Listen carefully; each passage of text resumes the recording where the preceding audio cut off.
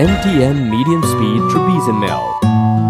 MTM Medium Speed Trapezium Mill is a new patent product developed from high-pressure suspension grinding mill. It is mainly applied in metallurgy, construction, chemical industry, mining industry, road building, water conservancy, fireproof materials, steel, etc. This machine adopts several patents such as trapezium working surface, flexible connection, roll link pressure boost, etc.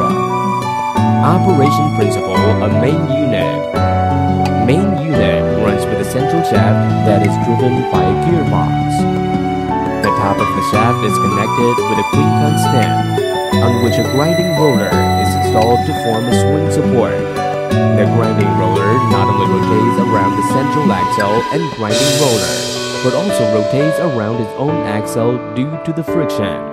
There is pallet knife system at bottom of quincunx stand. The pallet knife system is under the grinding roller, with co-rotation of pallet knife and grinding roller. Pallet knife will lift the materials into the space between the roller and ring to form a material layer.